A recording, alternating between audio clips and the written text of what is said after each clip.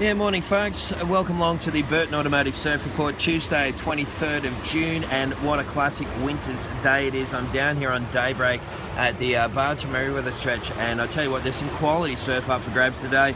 We've got brisk offshore winds, pretty much cloudless skies, just a little bit of cloud out on the horizon, and around about 3 to 4 feet of swell for the board riders, so plenty of action wave-wise this morning. You are going to need a lot of rubber today. The wind is absolutely freezing, and it's already quite brisk, and you can see those lines of swell coming through here this morning, very well defined and nicely shaped as well, so some real quality surf, as I said, up for grabs.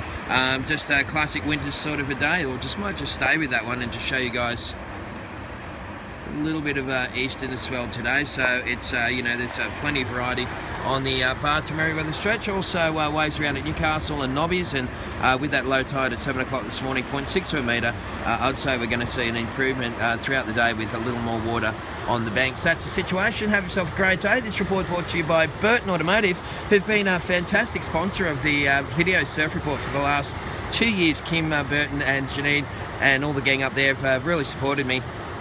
Unfortunately, the arrangement has come to an end, and this is the last surf report we're going to be having for Burton. But yeah, look forward to doing more stuff with Kim in the future. And if you have enjoyed the surf reports, get over to on Facebook, Tez's Newcastle Surf Report. Get over there and like that, and you'll be able to still get the surf reports coming onto your timeline every day. Have yourself a fantastic day, folks, and we'll talk to you same time tomorrow.